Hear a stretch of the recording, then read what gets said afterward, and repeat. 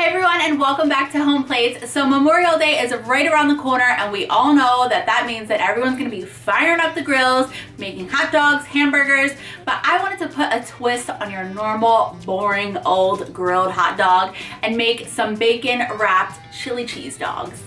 Let's do it.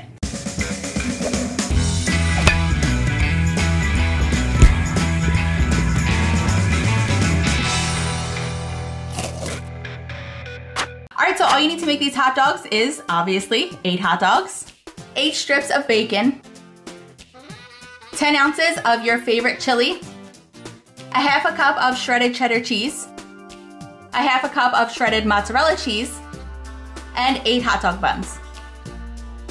Let's get to bacon wrapping these hot dogs. I kind of pulled the bacon as I was wrapping it around the hot dog just to make sure it stayed on there really well and the whole hot dog was covered in bacon.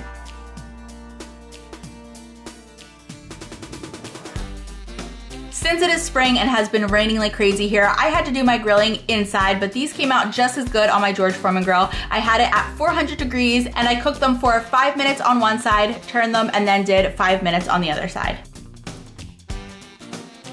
So now that we have our bacon wrapped hot dogs, it's time for the chili and it's time for the cheese. So I just went ahead and put about a tablespoon of chili on top of each hot dog. And if you guys couldn't tell, I love me some cheese, so I went a little cheese crazy.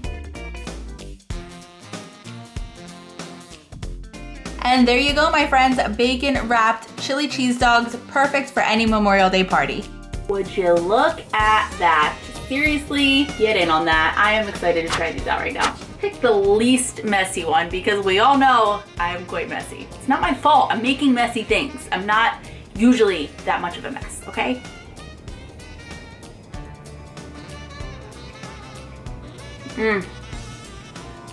I could honestly just take one bite now and tell you guys how it is, but it's like I'm actually really hungry right now, so I'm gonna take another bite, excuse me.